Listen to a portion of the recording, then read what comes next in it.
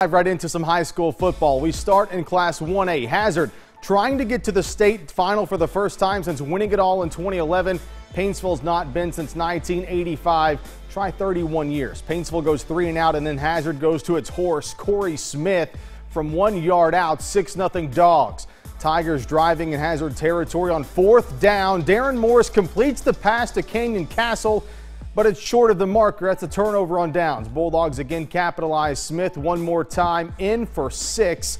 2 drives, 2 scores for Hazard, 13-0 in the first. Final minutes of the first half. Bailey Blair throwing deep to Jason Johnson. Comes back to make the grab. Picks up yardage after the catch. Down inside the Paintsville 30. However, on 4th down, Blair is sacked by Dalton Daniels. The ball pops loose, recovered by Jalen Allen to end the drive. We go to the Highlands Black and Blue Clinic scoreboard. A low-scoring game. Paintsville, though, once again has its perfect season ended in the state semifinals.